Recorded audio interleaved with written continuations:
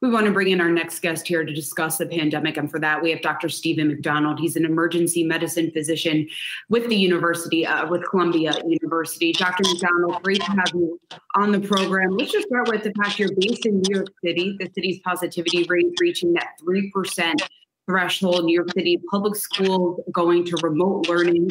What have you been seeing just in the emergency room at Columbia over the last couple of weeks? Absolutely. So first of all, thank you for having me. The emergency room where I work is definitely becoming busier and busier. We're by no means at the levels of critical patients that we were in March and April, but there is an uptick in volume. And I'm seeing a lot more incidental coronavirus. Patients who fell off a skateboard get an x-ray and it shows that, there's coronavirus there, and we test them and lo and behold, it's positive. So it's definitely surprising. There's a notable uptick. What has changed about the way that people are being treated today who might wind up in a coronavirus ward as opposed to March and April? At least in the emergency department, I feel more comfortable giving drugs like dexamethasone, a steroid that was heralded as a treatment for coronavirus earlier on in the pandemic, whereas I would not have been comfortable giving that in March and April when it was thought to potentially be dangerous. Once patients reach the wards, we now have drugs like remdesivir, which, while they don't offer necessarily a benefit to mortality, they do decrease symptoms in the patients. Dr. McDonald, what are you seeing just at your hospital, just in terms of the fact that we've been talking to so many doctors recently, and they've been mentioning staffing shortages, much of that happening out in the Midwest. But what is Columbia doing to prepare for that potential type of situation there? So I'm not up in administration, but I can tell you that we've actually sent nurses and some doctors to the Midwest to help. Those people are now back. And I believe that we learned lessons from the spring, and we're mobilized and ready to tap into resources to bring doctors and nurses in to help us should we get to that need. But we're by no means there yet. Understanding that you're not in the administration, but I'm curious, when you speak to your colleagues who might be at other medical facilities here in New York City in the 5 boroughs, is the city prepared for an uptake of coronavirus infections and a surge to the hospital? Yes, absolutely. So, I think the lessons from March and April have gone relatively well learned, and many hospitals have an action plan, including mine, should things hit that crisis level again. But I do want to emphasize that the control of that lies with government, not with hospitals, and it involves shutting down indoor dining and et cetera. Yeah, Dr. McDonald, do you think indoor dining and gyms, other areas where studies have shown that is where we see those high transmission rates, should those be closed right now in and around New York City? I will say it does seem silly to me to close schools and not close indoor dining. Indoor dining, gyms, these are things that have been linked to high levels of transmission. Emphasis on indoor dining, which is 3-fold higher than the next highest competitor there.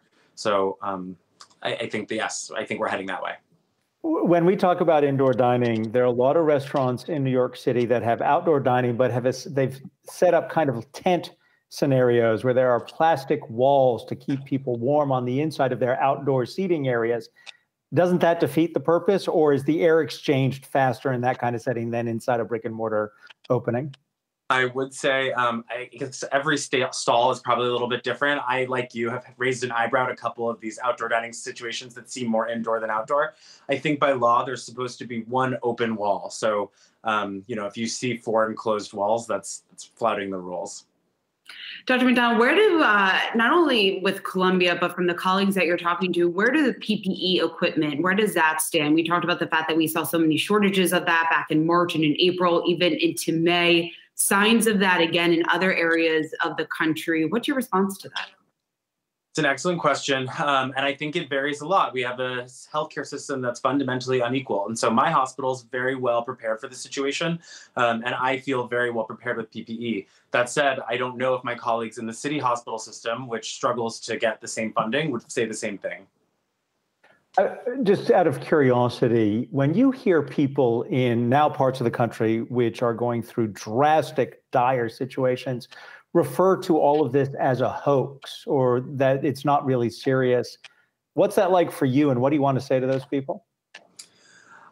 This happened to me the other day where I was getting my hair cut and my barber asked me if I thought coronavirus was real. So I can tell you it's very much real. I know that many people can't necessarily see the inside of an emergency room because of HIPAA laws, et cetera. And you really only have the words of physicians and the words of patients to go on.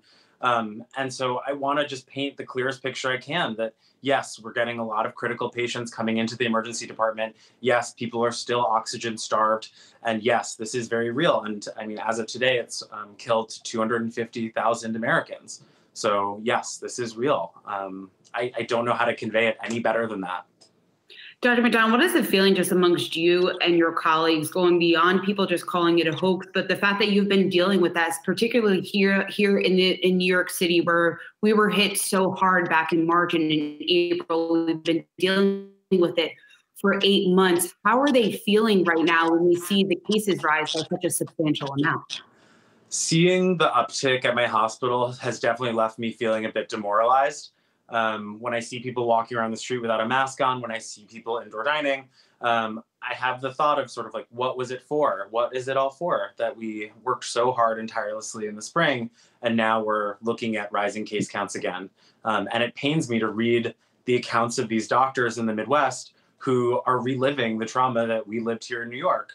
It boggles the mind that the lesson went unlearned in the same year. And so I hope that we finally get it right this time.